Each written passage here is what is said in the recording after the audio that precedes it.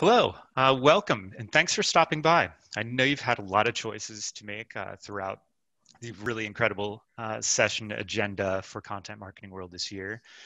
Today, for our session, it's a bit of a case study environment where we're going to be focused on better understanding content engagement insights as it relates to complex B2B buyers and their consumption of B2B content. The session's titled Strategize to Maximize. I'm joined here today with my colleague, Peter Tarrant, who's over at Tipalti. He's the ABM manager. I'll let him briefly introduce himself, his role, and a little bit more about the organization. Absolutely. Thanks for having me, David. Yeah, of course.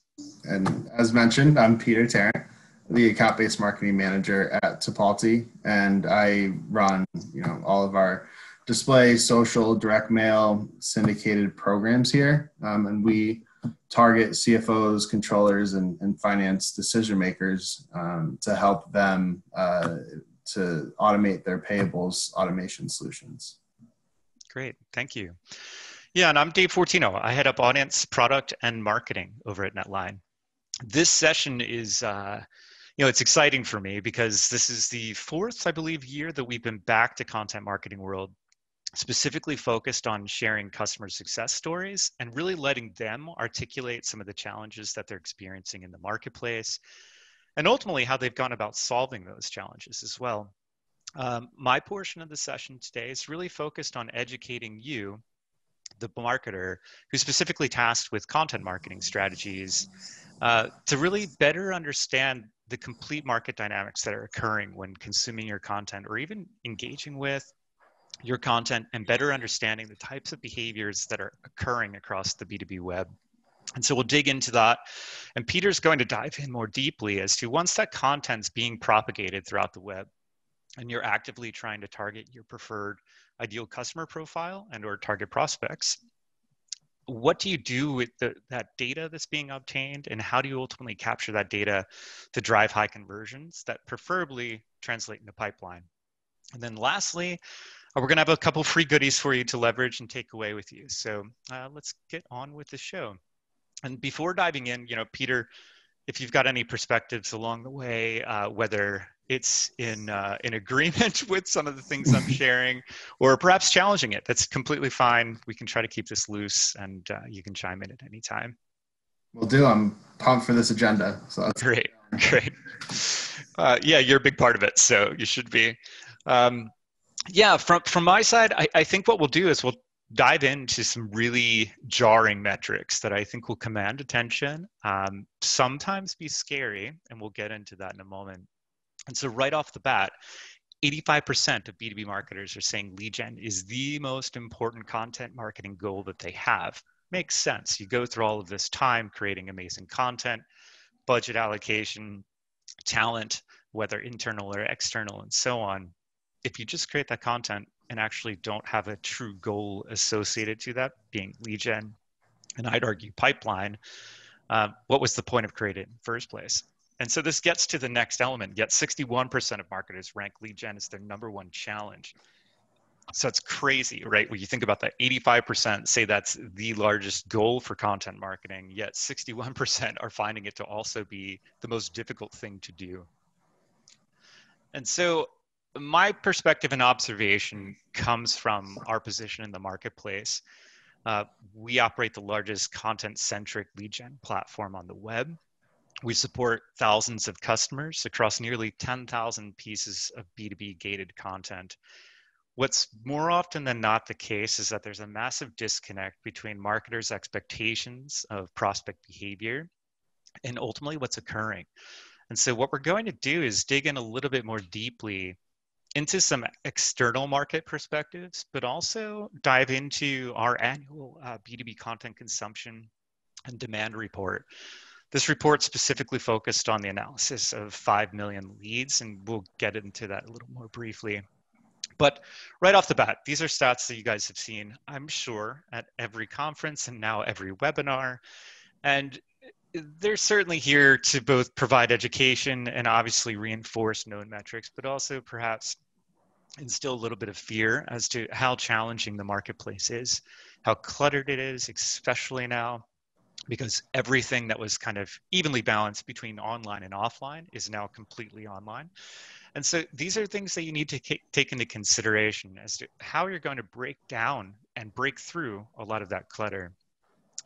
This one really sticks out to me, which is 49% of your buying committee inside your target accounts will never actually reach out to you prior to making a purchase decision. That's staggering, right? Especially if your product doesn't have a self-service derivative or companion. At that point, you're simply operating in a silo. And so it's really great to understand how your content's driving progression through the pipeline, engagement with your brand. And ultimately, even before that's occurring, understanding how your market will engage with your brand. And so the metric here that's always shocking to most marketers is that 86% of all B2B content consumption occurring across our platform occurs below the C-suite. And so this gets back to this distinction between perception versus reality in B2B markets, and that every marketer is hearing from their CMO saying, we need to target senior decision makers, preferably in the C-suite, in these size companies or this industry, and so on. Yet, it turns out that most of those folks never actively consume and or engage with gated content. They just don't. They don't have the time, the resources, the bandwidth to do it. And it's ultimately why they hire everybody else on their orgs to do so. Whether you call that the buying committee, the influencers, just decision makers inside the organization, it's really key to understand not only this metric, but how each one of those sub-personas is consuming content. And so now we're going to get into some of the scary stuff. And so that first section there was reality. A lot of that externally known, not necessarily externally reported on a ton. So I thought it's good to bring up.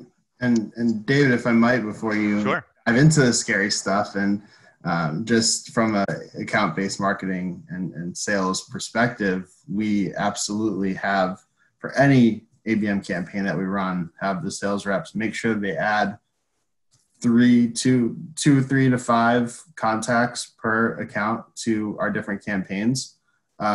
Just because, it's you do want to have that senior executive in there, but it's oftentimes in our world, in the accounts payable and finance world, it's the people that are managing accounts payable, not the CFO, that sees the pain and is tasked with analyzing different payables automation platforms. So those are oftentimes the people that will get the first engagement and first touch meeting alongside.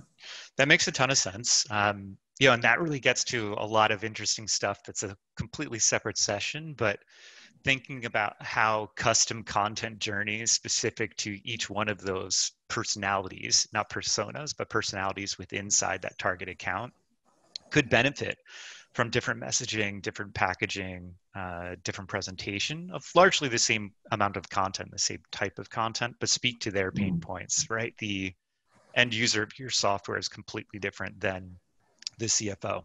They have completely different needs and so on. So maybe next year. So on this side, what we wanted to do is really demonstrate how much B2B content is being consumed. And so we took a reverse analysis look at all of the leads that we've processed for our customers over the past year. And I asked engineering and business intelligence, what would that look like in terms of just the raw data of storage volume? But then can we try to visualize that too? Most people really won't have a tangible effect as to what 16 petabytes of information means. So we tried to visualize it this way, which is that ultimately, if you took all of that data and printed it out, you're looking at 319 million file cabinets, either stacked vertically or horizontally. And I believe the math there was that if they were stacked vertically, it was about 1.6 trips to the moon and back, and that's in 1 year. And so all of that is, I hope, a real clarity providing moment where you can look at the challenges that not only your brand's facing in breaking through the clutter, but also your prospects, right? They're inundated with the amount of content that they're experiencing and engaging with. And so the task is up to everyone, not just you, myself included, Peter, that our games constantly have to be leveled up. Events like this every year, everyone who attends and or virtually attends this time around walks away better than where they were prior to coming to the event. So it's not as if this is a secret, right? You're leaving with skills and tools that allow you to level up your profession, but sadly, so do all of your competitors. And so that creates the real need to have content that solves a lot of it, because strategies and tactics will most certainly be replicated. So getting to this, we already really talked about how difficult it is in the marketplace.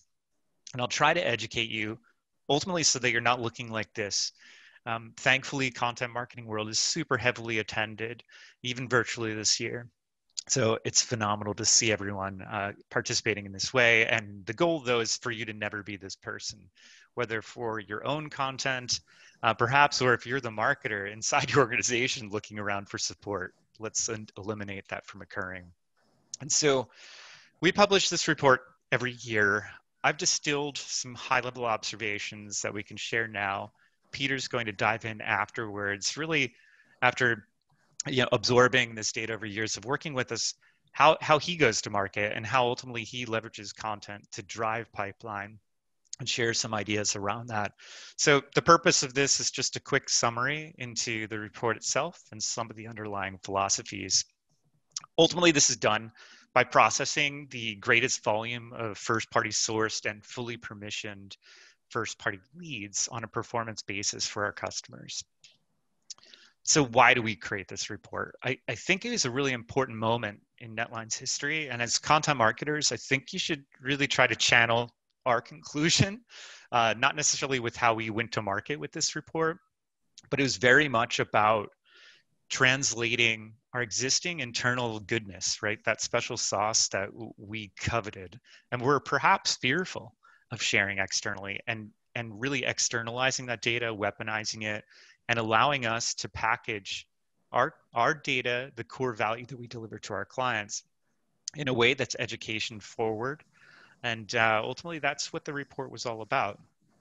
We also decided early on that this report was never going to be about NetLine pontificating, or myself included, about what's happening in the marketplace. The data will drive the ultimate findings, and the data will be externalized for everyone to analyze as well. And so ultimately, as we went through building this report, it really became apparent to us as well that we didn't want to be in a position where we're, publishing another survey-based report where it's 200 marketers posturing to each other and Peter and I trying to sound who's smarter by filling out a survey. That's definitely not what we wanted. And so we went into this trying to find ways to compartmentalize data sets that really weren't externally even known. And some of those, which this one here, the consumption gap, was something that we didn't even think of. We just happened to receive these 2 data points from engineering, and a light bulb moment went off, which was, wow, okay, we're tracking not only the types of people, their roles, their industries, job levels, company size, targeted accounts, and so on, and their consumption patterns, but also we know exactly when that user ultimately gets around to engaging with that content. And so most marketers and also salespeople like to think that a user registers for content and instantaneously, because they have access to the content, that they ultimately do access that content. What's staggering is that almost in every case, they don't. And so they register for the content, webinars being one. They have every intention on sitting around for that webinar, but they ultimately don't have the time, attention, or someone pulls them into another meeting, whatever other fire might be occurring. And that creates the consumption gap. And so the consumption gap is nothing more than the time between when a registration for your gated content occurs and ultimately the time between them getting around to actually, whether downloading or reading it, listening, viewing it, that content. And so what you're seeing here is the consumption gap visualized by hours, the percent increase and or decrease. So decreased is good in comparison to last year's metrics. Increased on the right-hand side is bad. And so what you're seeing here is on average, you're looking at about a day before, 24 hours before that person who registered for the content ultimately gets around to digging in and trying to engage with your message, your brand, and your voice. what's interesting here is again, you can see some of the lower level roles, like an individual contributor. It only takes them 22.7 hours to engage with that content, and that's actually decreased versus last year by 8%. Let's flip the paradigm and go over to the right-hand side, and you'll see a C-level person takes nearly 35 hours, and that's actually gotten longer by 16% versus last year. So definitely some things to think about there. This could, again, be another track where you look at your existing nurture path and also how you're escalating leads over into sales. If sometimes you're jumping the gun and there's actions occurring before that moment in time is occurring, you're saying things that prospect doesn't understand yet. They don't have the context as to what might have been included in that ebook or white paper or on that webinar.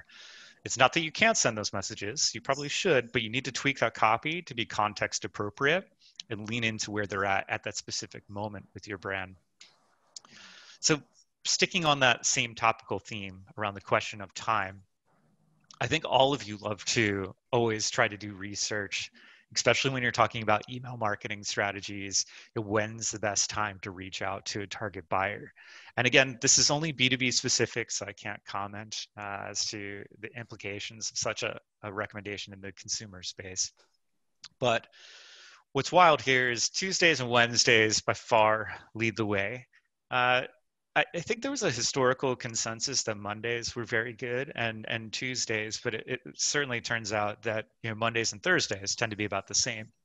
Wednesdays ultimately are the best on a daily basis. How valuable that might be as it relates to your nurture paths or even when sales follows up, I think you should take that into consideration, but we can really dive in a little bit more deeply here and provide you a bit more value. And so we looked at all of that data. And so if you took the 5 million leads that were processed and all of the petabytes of data, it generates a few, 455 billion external data points associated to every single user, their full composite profile of all of their registration data, their consumption patterns, their device form factor, and so on. And so across all of that, Tuesday is the best day, 10 a.m. Eastern Standard was where we obviously are. In context, it actually would be 10 a.m. local for that specific person. And then the next best times are 12, 9, and 4, still on Tuesday. So interesting there. Ask yourself when you get back to the office and or virtually interact with your colleagues, try to better understand what you're doing now and then leverage this data to lean in again on trying to target your prospects and or even your existing clients at those times. I think what's funny about sharing that stat, it's something that we've never shared before. And my fear is that by sharing that stat, do we become the tail wagging the dog? And at some point, everyone's sending their emails at that time. I hope we're not guilty of that, but we'll see how the data shakes out for next year.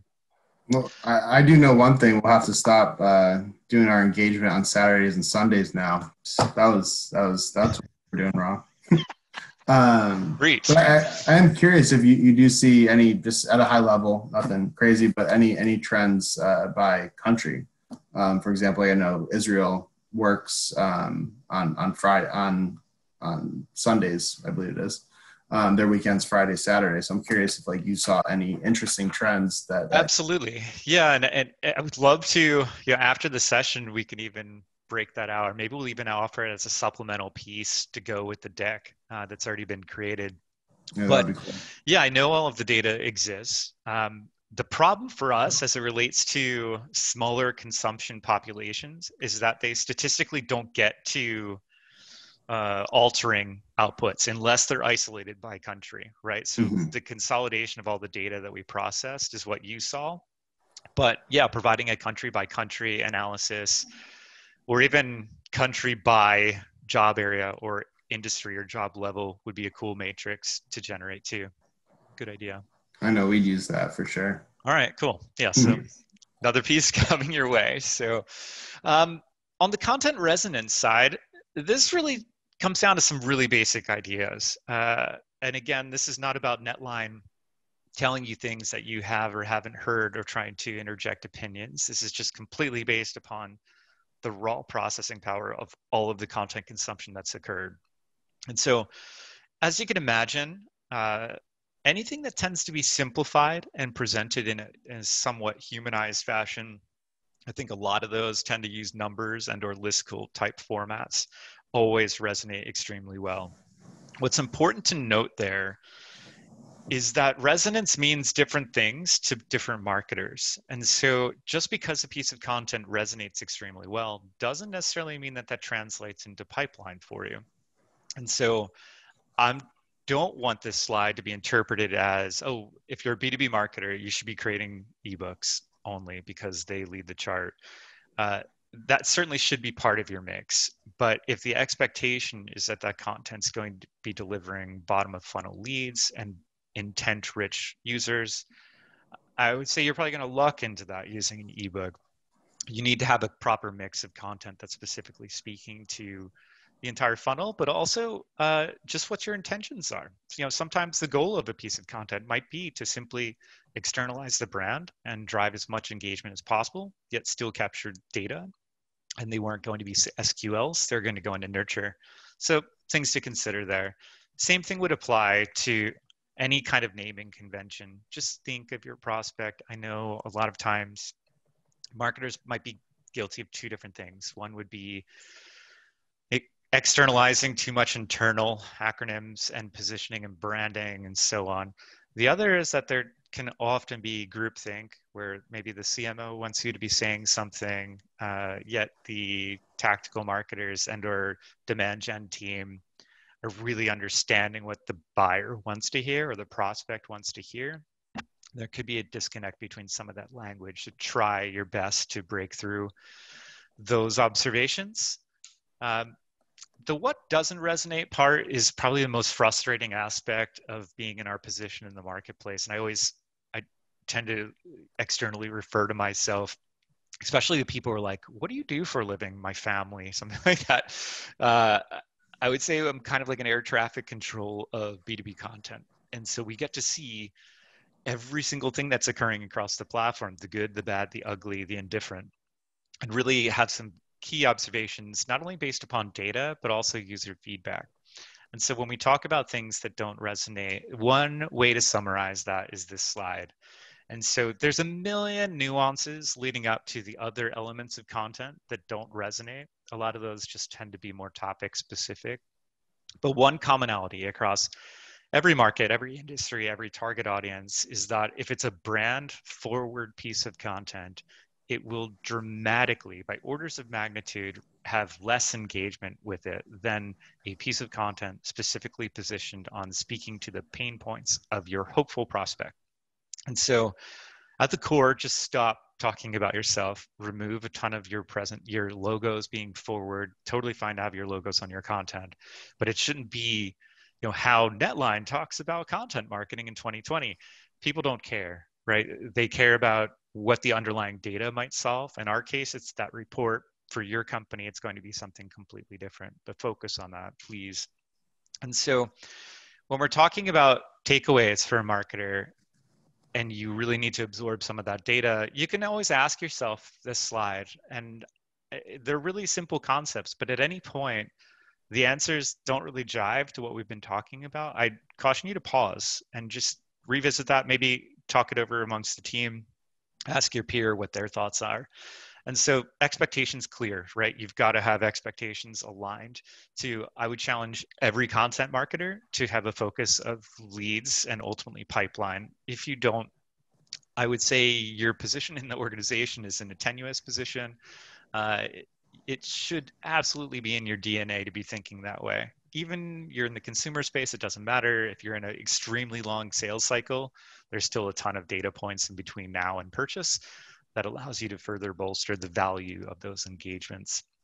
So what are you going to do once you capture the leads from said content? So that's where consumption gap data comes into play. You can reference some of those things in the timing. How quickly you're going to follow up. We talked about that. Will we be leading with a me first voice and or message? So again, stop talking about your brand. Don't do that. And then lastly, once marketing's kind of done their component, how does marketing intermix with what sales is going to do and continuously support that lead and or that prospect and hopefully that buyer with content that continuously educates them.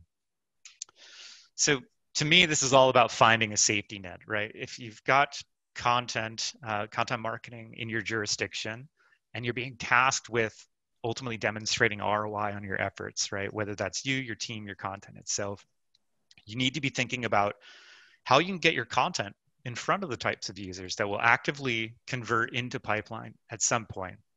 And so there's a multitude of ways of doing that. For purposes of this exercise, I'm really going to have you focus on ways of hyper-targeting professionals, but also keep in mind that that goal of the campaign isn't just to have a successful byproduct, but also structure a campaign so that you can successfully align the pricing model of the campaign with success attributes such as qualified leads and or pipeline influenced. And so if you're paying on a CPM basis and trying to back into an effective CPL, it's always going to be challenging. It's not that you can't do it, but I would definitely go into mind saying, well, if my content's being tasked with generating highly qualified leads specific to certain company sizes, job functions, job levels, even targeted accounts, then that's the pricing model I should be pursuing. I should be trying to run campaigns on a cost per lead basis. Once that campaign's up and running, you're certainly going to want to have access to a ton of real-time reports that allow you to visualize that data, better understand how the content's resonating with your targeted audiences, what audience is not resonating with. I think Peter will talk about that in a little bit. And then also, how can you actually optimize this based on the data coming through? There's nothing more confusing for marketing to say, looking at a spreadsheet and saying, yeah, we delivered 500 leads this month or this quarter to sales team, but I don't really have any actionable takeaways there other than saying I hit my goal. I would challenge you as a marketer to don't allow that to be the end of your journey, right? You don't want to be in a position where you're just simply saying I hit my number goal, unless that's revenue based, right? If you're just simply counting whether it's traffic, view time, time spent on page, or ultimately even just leads, that's again going to put you in a tenuous position. So think about how you can further bolster what you are articulating internally. And making that happen quickly is really vital, right? You don't want to be aligned with vendors and or doing manual work where data is going from one location to another days or weeks later. I mean, I've heard of some organizations where the data actually is sitting for a month before it's onboarded into their marketing automation system. That's terrifying. You shouldn't be doing that. So definitely challenge your internal teams, but also external vendors that real-time connectors into every third-party system is mandatory. And so at this moment, I'm going to hand it over to Peter. We're going to learn a little bit more about not only how he uses some of that data to drive his own strategy, but a little bit more about Tipalti, where they're going and where he's found success in his content marketing strategy. So Peter, off to you. All right. Thank you so much. That was an awesome intro. And I even learned a lot and things that I'm going to be taking back to our team to strategize for our Q4 campaigns. That's great. But yeah, just to start a little bit about Tipalti. Tipalti, if you're not fluent in Hebrew, it does stand for "we handled it." What we handle is the automation of the whole payables process. So people need to get paid. People like to get paid on time, and we have a solution that allows companies to do that in an automated way, so they don't have to worry about it. And we eliminate 80% of the payables workflow for our customers. Speaking of customers, some of the customers that we do this for include Roblox, which has been, I know, for a lot of the parents at home, they know their kids have been spending a lot of time on that since they haven't been able to socialize and be out with their friends or classmates. And Zola, the wedding registry company, Peak is a travel organization platform. It runs the gamut, but a lot of nice logos that we have under that we manage their payables for. And our solution is split into two different workflows. One, the accounts payable workflow is for companies that are making the typical net D payments, net 10, 15, 30, 60 payments to vendors that help their operation run.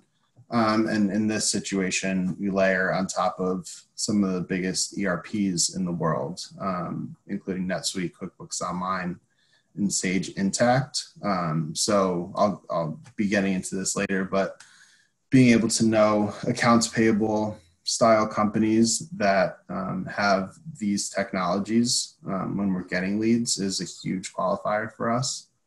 And then on the other side is the mass pay workflow, which are a lot of the more modern companies. If you think of the Airbnbs, Ubers, Lyft, in our case, Twitch, ClassPass, or Postmates, these companies rely on people that aren't direct employees that might, have a side business renting out their house on Airbnb. That might be a ClassPass instructor on the side, or an instructor at a gym that's on ClassPass on the side. Twitch, people that are really good at video games and want to have a good personality and want to stream themselves playing video games. When they sign up on the Twitch platform and enter their payment information, they're actually entering it on the Tipalti payment portal. So as soon as they do that, Twitch doesn't have to worry, and those people are all easily getting their payments on time. So the sales challenges with this, the one that this slide does not mention, but I'll get into after explaining that, is that we have very niche industries that oftentimes do not match up to the marketing vendors that we work with. For example, in that mass pay side of our business, we call some of the industries online marketplace, online services, ad tech, which I think, if you're doing targeting on specific channels, that would be summarized as like internet, I know is what they call it on LinkedIn. So it's tough to get a one-to-one match from our industries to what the vendors we work with have, but we've found out ways to most closely match that. And then going into what I have listed here is many target accounts have, I'll say 50 or 100 or less employees. So especially on that mass pay side, these companies remain very lean just because they have all these individual contributors who are helping their success and their company grow. So they're keeping the actual internal company very lean. So these decision makers wear many, many hats. And automating payments for them is not a super high priority because they might be using a solution that gets the job done. But as they scale and grow, it's not going to be adequate. So our sales team needs to have that messaging in place to know that, you're going to have to start thinking about a way to automate more payments as you continue to grow. And that's the messaging that they have to get across. That's interesting, Peter.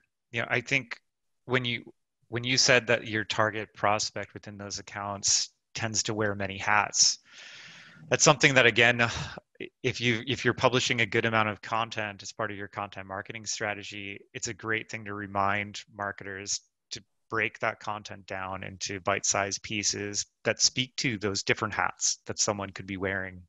And usually you've got this already done. So it just needs a little bit new of a presentation, a freshening up, and you've created a new piece for that really distinct pain point versus giving that person that wears a ton of hats and said, here's all the content we have, read it, try to find what specifically hits your pain point. That's going to be a push. It's a challenge.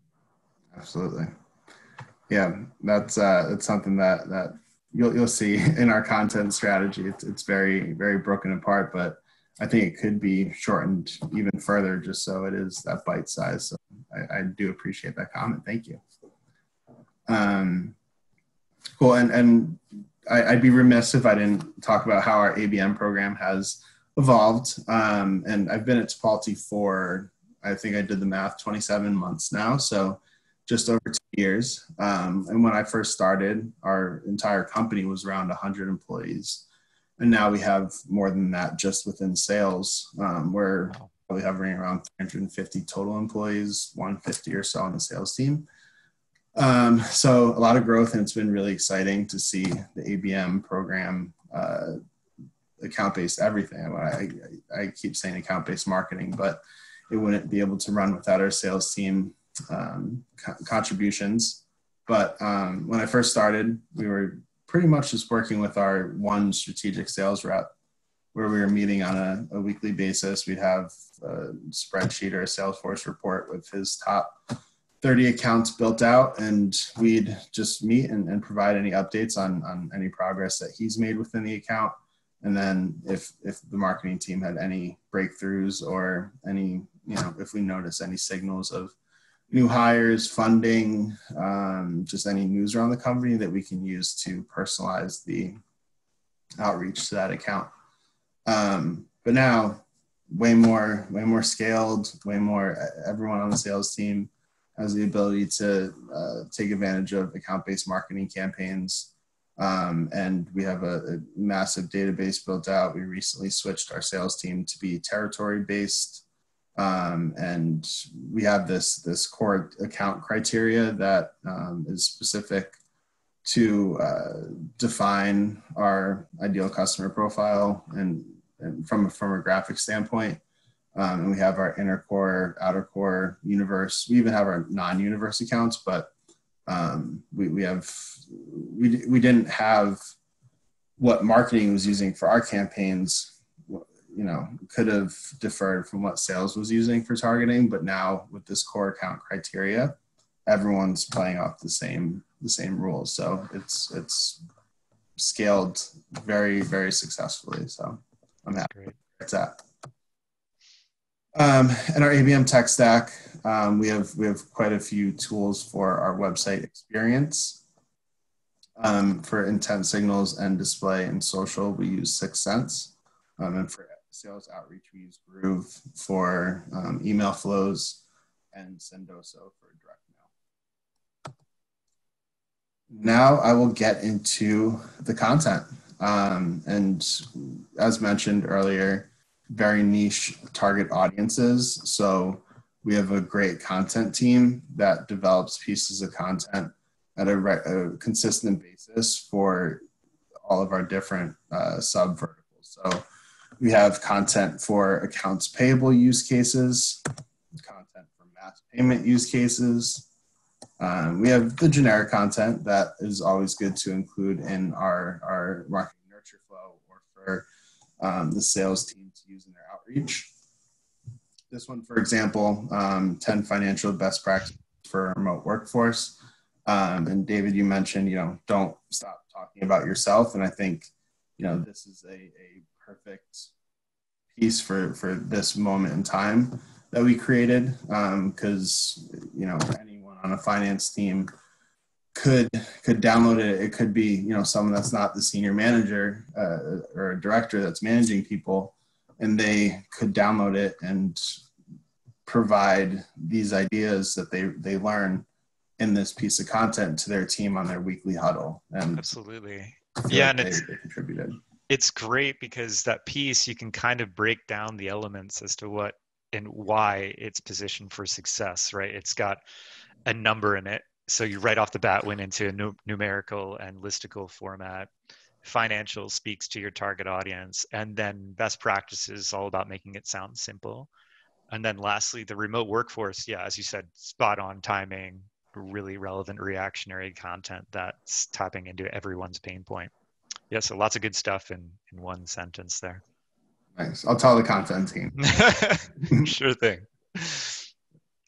And then broken down by ERP. And again, if we're doing net new targeting, it can be tough to it's possible, but we do use this in specific campaigns, but not when we're only targeting by the job function or job title, because we don't know if the company has Sage Intacct or NetSuite in these examples.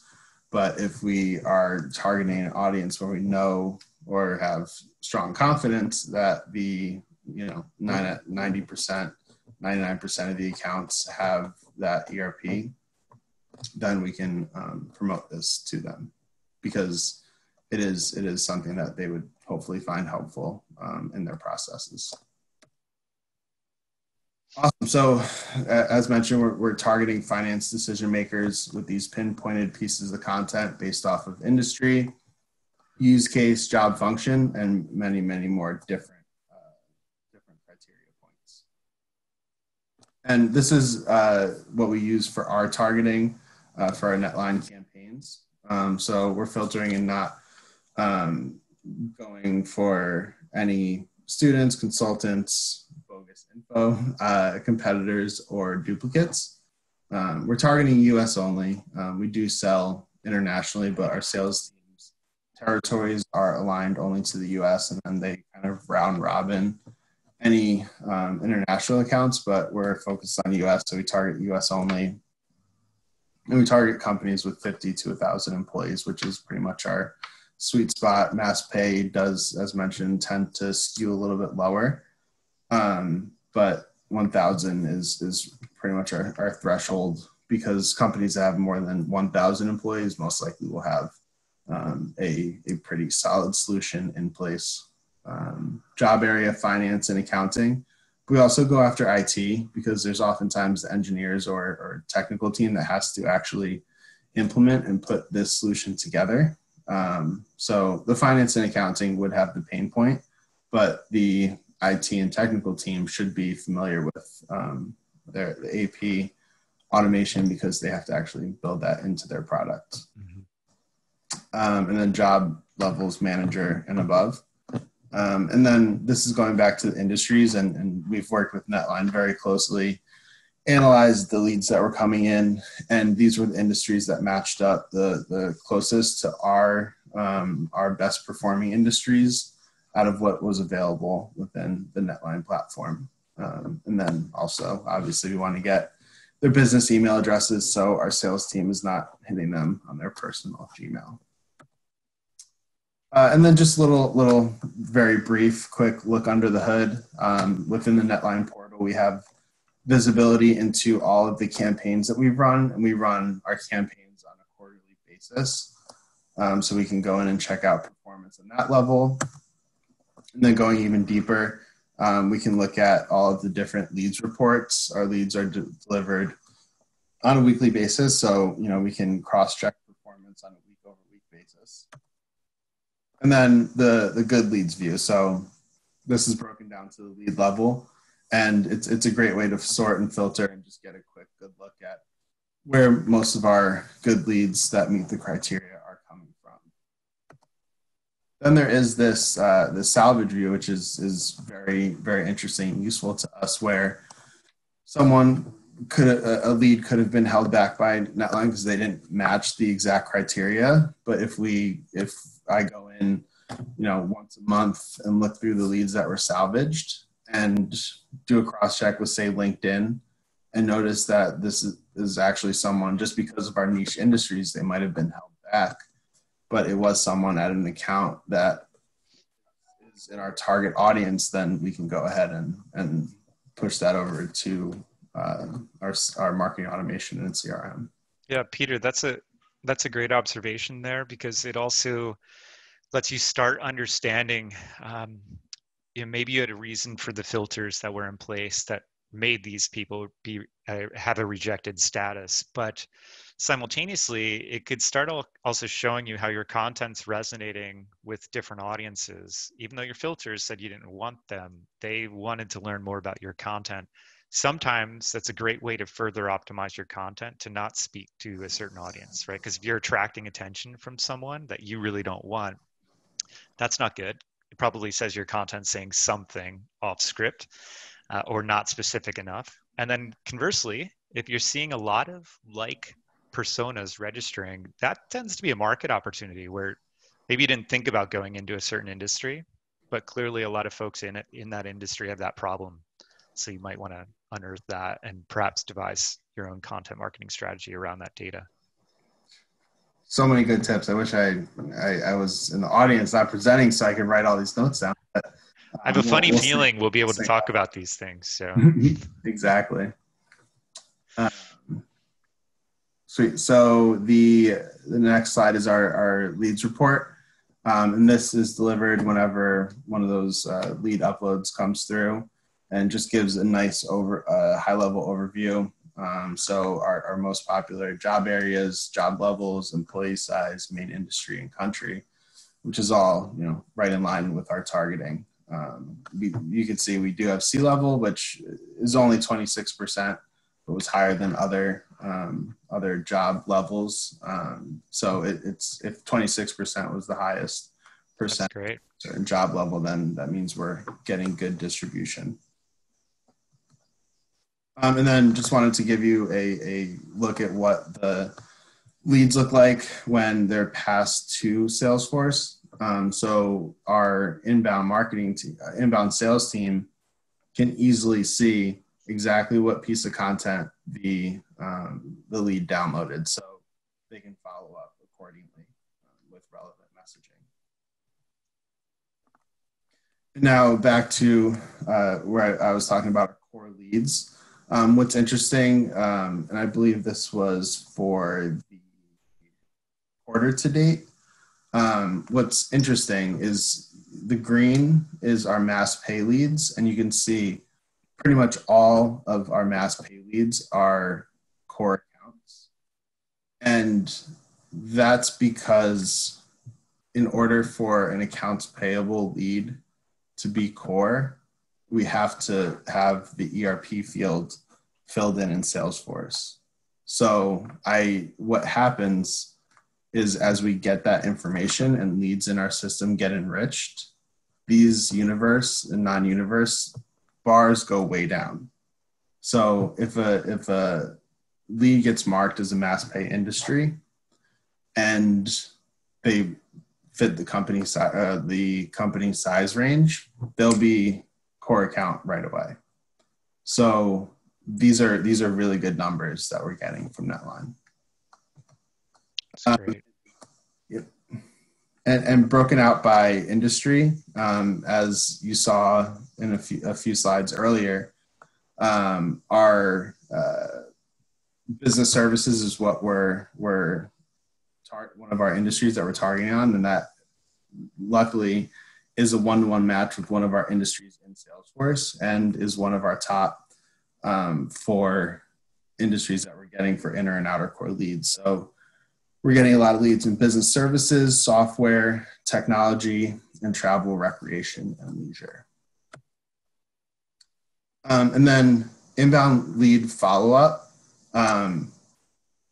And one thing I meant to actually mention was on a few slides ago when I showed the CRM view, our inbound sales team manager was like, is there a way to get a clickable link pushed to those marketing notes in CRM so that the team could just click right on it? So the team's always thinking about ways to optimize and adjust this messaging. And this email that's on the screen now that was in our flow was actually switched because they didn't want to say, I saw that you recently downloaded the ebook. They switched it up to make it more high level, reaching out about, a specific problem. And now that we know those content consumption data values, maybe we can do another A/B test using those content consumption rules for follow-up. Just because, if you send someone a message that says, I saw you recently downloaded, and they didn't get around to reading it yet, like, I don't know what you're talking about. Right. And right. unsubscribe. So yep. We definitely will be doing a lot more A/B testing on the lead follow-up, but just 2 examples here. So as you can see on the second email, it's just more about the company, not about the content they downloaded, but definitely want to follow up more in line with the rules of engagement. And with all this, I know this is what you guys have been waiting around for. We've generated 6,000 qualified leads from NetLine to date. And we've seen a 20% increase in qualified leads, which is representing what will hopefully be $1 million of revenue growth by the end of the year. Yeah, that's awesome. It's always super exciting to see. And a lot of as Peter said, almost all of our clients have really extended sales cycles, and they're a bit of a painful process. So seeing these types of numbers come out towards the tail end, and hopefully with additional growth, it's ultimately super rewarding for us, and I'm sure for Peter as well. So that's amazing. Nice work. You get a sticker. Sweet. Yeah. Thank you. I'll put it right on. All right, cool. Right over Tipalti. Tipalti and NetLine. That's right. That's right. Yeah. So, again, I think that the takeaway for us here was to give you some high level market level observations, but allow Peter to go into more of the micro extraction and going to market with his content, a strategy firmed up around that, and ultimately even giving you some insights into what's happened with those leads once they've started to engage with the brand and showed an intent to actually do so. And so I want to walk away today with leaving you with a few free items in addition to all of the knowledge that Peter and I just shared. And so there's two key elements here. First is a tool called Audience Explorer. You can get to it straight off of netline.com. It's right on the homepage and also in the resources section. Quite simply, this tool was created to be a real-time view into all of that B2B content consumption behavior that I had talked about early on when we talked about the report. And so historically, we created an ebook, and now it's actually a print book too. But clients were always left wondering, it's like, what does my audience look like today? Or I wish I could slice and dice this ebook into stuff that's really specific. And like Peter brought up, can I look at that data from a perspective of a specific country, perhaps? So the answer to all of these questions now is yes, through this tool. And it allows you to really understand on a daily basis how your personas are changing. What types of content do they gravitate towards? Completely free, ungated. We have no idea when you're using it, how you're using it, who you are. So dig in. If it helps you beyond NetLine, that's great. Let us know, actually. That'd be a great thing to know. And then lastly, we have our 2020 report. The report itself is accessible off the site. It's also available here. And so what I'd really hope that you do is grab a copy. If you find yourself compelled that you want a print copy, please reach out and say so as well. We have a limited amount of those, but we try to spread the wealth around as much as possible, especially in these days where we're all stuck at our home offices. And that's really it. So the URL for that, again, it's bit.ly/netline CMW for Content Marketing World. Or you can just go to our homepage and grab it there at netline.com. So I'd like to get you out of here on time. I'm sure you still have a ton more sessions to get to. Peter, thank you so much again for A, agreeing to participate, B, sharing some great nuggets, and lastly, C, sharing some amazing metrics. I hope a lot of the folks attending today can aspire to get to some levels of those types of results. So, nice job. My pleasure. Thank you. All right, take care, everyone. Good luck with the rest of the show. Thank you. Bye-bye.